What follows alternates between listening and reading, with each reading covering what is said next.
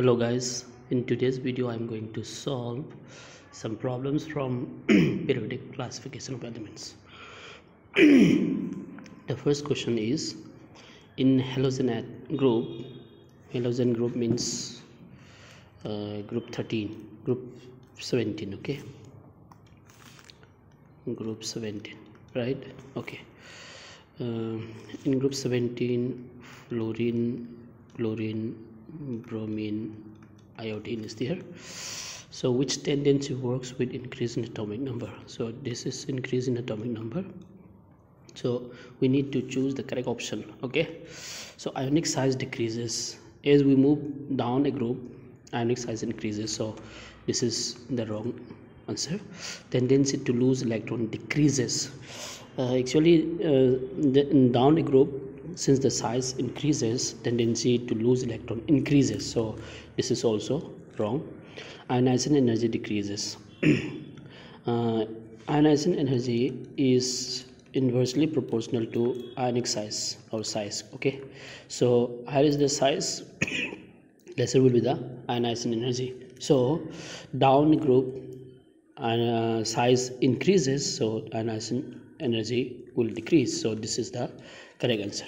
Let me explain the fourth option also. In mx2 where m is a metal and the x is the halogen, covalent character decreases. So since the formula is mx2, so we need to take a divalent metal. Okay, so divalent metal is calcium.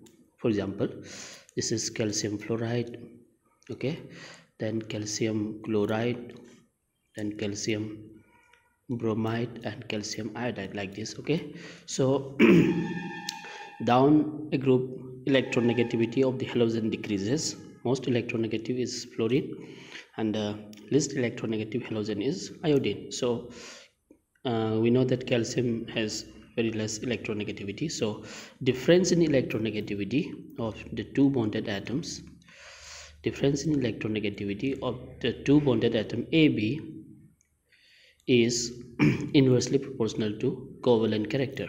So here is the lesser is the difference between the electronegativities. Here will be the covalent character. So covalent character for this metal halide, covalent character will be will decrease. Covalent character will increase because say this, let me explain in another way. This is magnesium, and this is, for example, iodine, and this will be bromine, and this will be chlorine, and this is fluorine, right?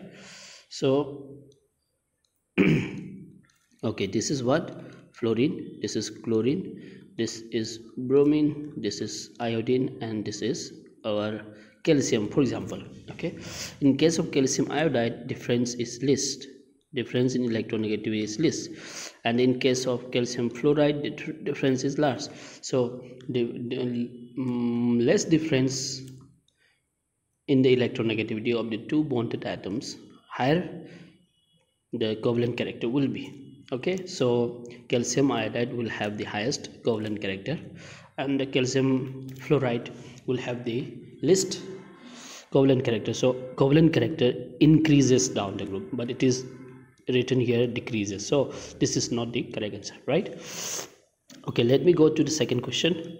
The second question is, the screening effect of d electrons is equal to p electrons, much more than p electrons, equal to p electrons, this is wrong. Much more than p electrons is also wrong. Same as f electrons, this is also wrong. Less than p electron, this is the correct option actually. So let me explain this.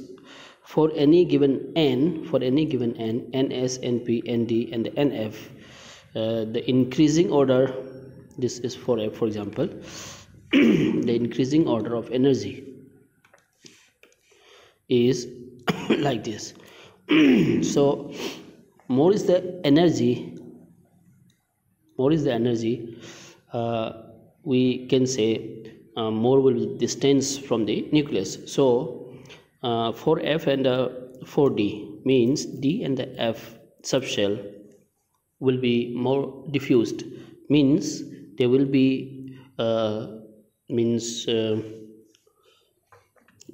they will be farther than the nucleus. But S and the P they are means they have less energy, means they are closer to the nucleus. So D and the P, since 4D is higher energy, has higher energy than 4P, screening effect of D will be lesser than that of P. So this is the correct answer, right?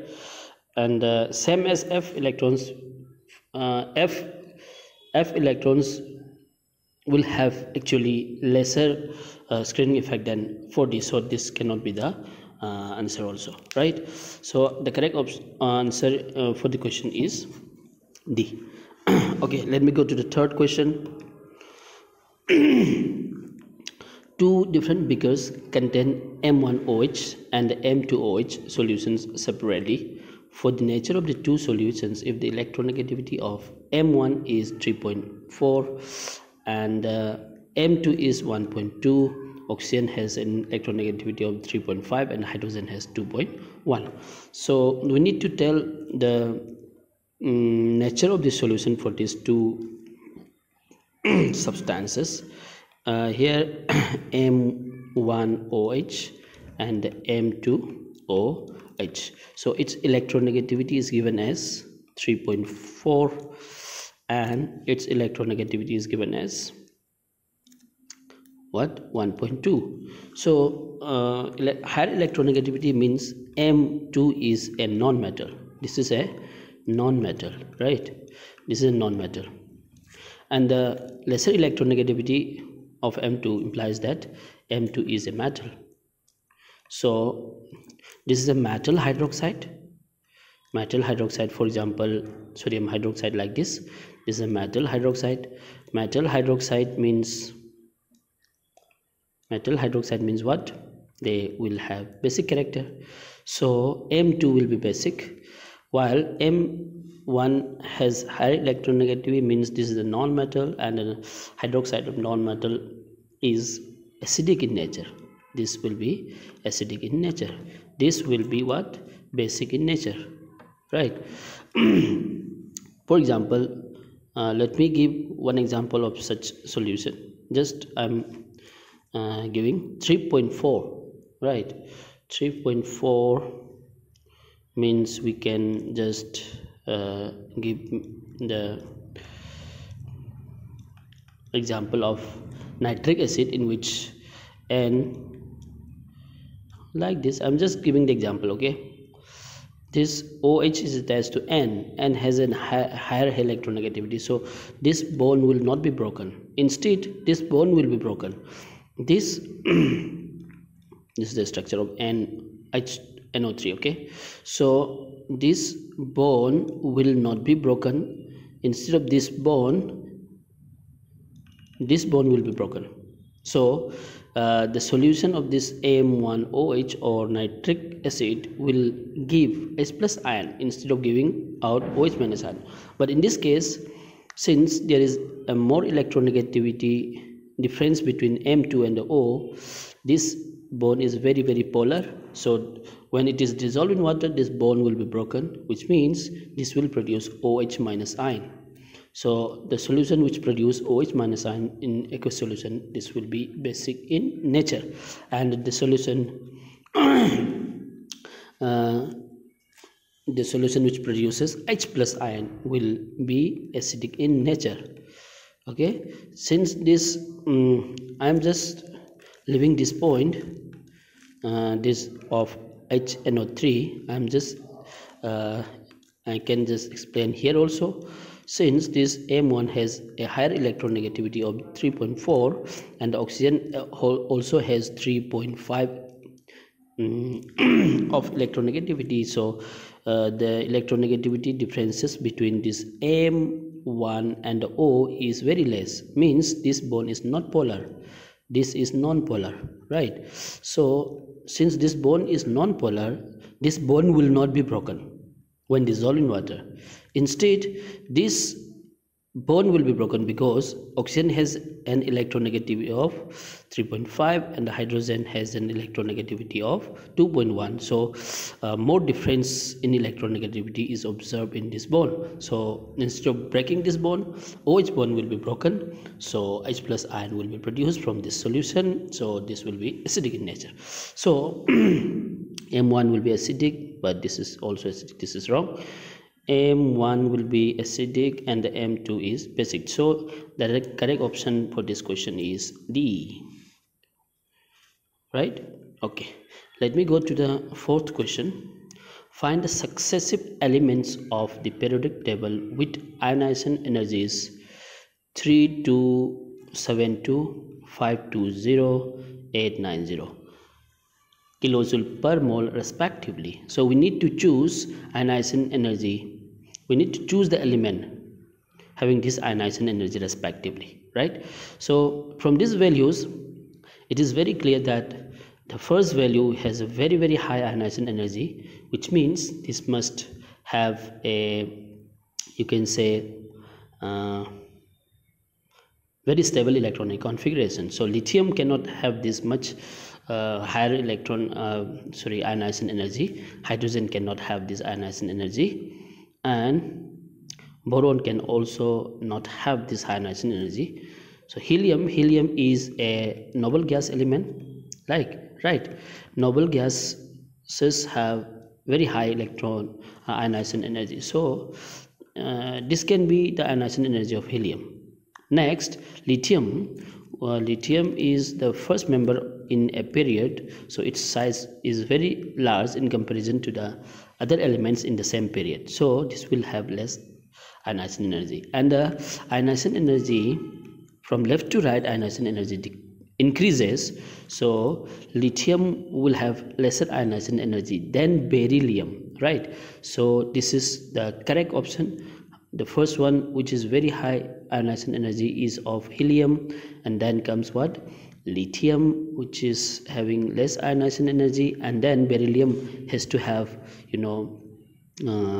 higher ionization energy than that of lithium. So 890 is greater than 520. So the correct option which suits these three values is the option, right? So let me go to the last question, which is an element having the electronic configuration of its atom Ns2 Np2. So its general electronic configuration is Ns2 and Np2. So valence electron, number of valence electron is what? 4. So we need to choose the element among these 4 having 4 valence electrons, because those elements having same number of valence electron will have similar properties. So let me write of sodium. Sodium has an electronic configuration of what? 11, 1s2, 2s2, 2p6, and then 3s1. So this is, they are not same. And the carbon, this is carbon. This is carbon 6, 1s2, 2s2, and 2p2. So this is the element which we need to choose, because in case of carbon, number of valence electron is 4. Let me check other option also. Magnesium. Magnesium has means how many valence electron? I think 2, right? This is neon, and after neon 3s2. So number of valence electron is 2 only. And in case of oxygen, having atomic number of 8, this is 1s2, 2s2, 2p what? 4. So number of valence electron is what? 6. So the correct option is carbon, which is the second option, right? So the concept here is the elements having same number of valence electron will possess similar properties. So the element carbon has this electronic configuration, so that element will have similar properties with carbon. Thank you for today. Please like and share this video with your friends, and if you are new to the channel, please subscribe. to my channel. Please subscribe to my channel, and if you have any doubts and if you want me to make any video on any particular topic in chemistry, please comment in the comment box, and I'll definitely make a video on that particular topic. Thank you for today.